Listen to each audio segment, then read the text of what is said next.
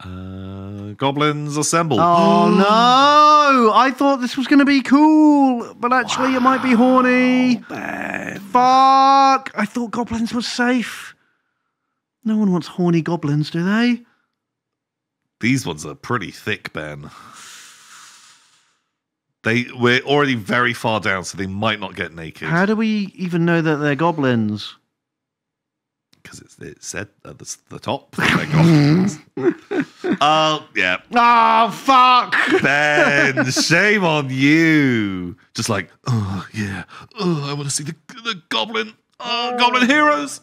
And you just knew that they were going to be fucking horny as hell. Shit. That was well-placed fucking booby trap there. You pervert. I've stepped on a landmine. It was perfectly hidden in plain sight. Shame on you. You horny gobbos. Disappoint. Very cool. Cool. And chat got... Well, this chat's going to out-horny me immediately. I'm not the most shameful person on Kickstarter today. You fucking hell, chat. What's wrong with you?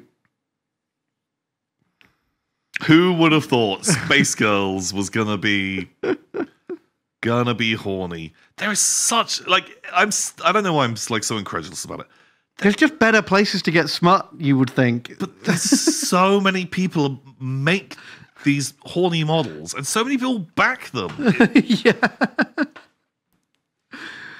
I don't get it. I wonder what percentage of artists, whatever the medium is, like through sculpture or design or drawing or whatever, what percentage of them are paid, not safe for work? Oh, God, like, it's fucking more than half? 90%. 90%? Holy shit. Yeah. Seems like a lot based on Kickstarter. I think of people who are, like, making money doing art, I think there's way more, like, people online who are doing, they got to get by. You've got bills to pay, right? They got bills to pay, and so someone, like, you respond to one of those emails of someone just being like, I want you to draw my OC creation, but horny. With a big dick. Or do they like get the thin edge of the wedge in first, and they're like, oh yeah, can I commission you to draw my D&D character, please? Here's a description. You're like, okay, that's a normal commission. Yeah. And you draw this D&D character, and they're like, great, thanks for that. Now, can you draw this other character? Yeah. And for the special scenario, all their clothes have fallen off. Yeah. And you're like, okay, well, I guess I could... They got cursed by a mind flayer. And so it's like Midas turns things to gold, but this character, they turn clothes invisible. And so... And then once you're like, oh, okay, I guess. I mean, I'll do it tastefully. Yeah. I'm like, great, thanks for that. Now, can you draw both characters together? With the cursor spread. Yeah. 100%. 100%. Like, there's enough That's how they get you. Horny people out there. Yeah, you just do that stuff. My favourite thing here is this part. It's tagged as both safe for work or not safe for work.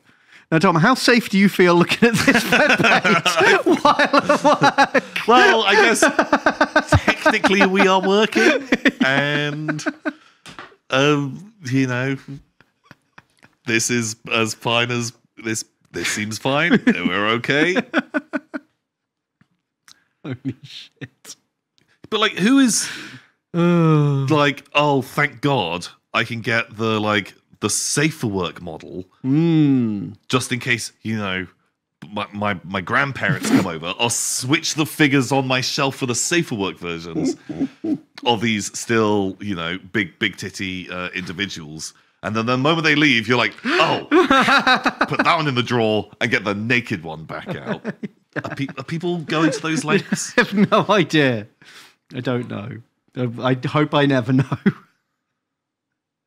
Yeah, what the fuck? Oh, wow. Wow. Oh, and more recommendeds. Oh, don't fucking lump in don't lump in Dino World with 3 other horny suggestions. It's giving you an out. You don't have to look at only horny Kickstarters. You know? Okay, so it's plausible deniability from their side. They're like, we didn't only give you horny options. Yeah, you chose them yourself. You chose the rabbit hole. At every single option, you were able to get out of here. But you just continue to look at smut because you're a pervert. Wow. God, like super fucking horny. I think maybe that you could. I'm sure some psychologists could they could work out something about us, Ben, because. But we are trying to not land on the horny ones. Yeah. But the start of this stream is us all just being enthusiastic and talking about nipples, and all of them do have nipples.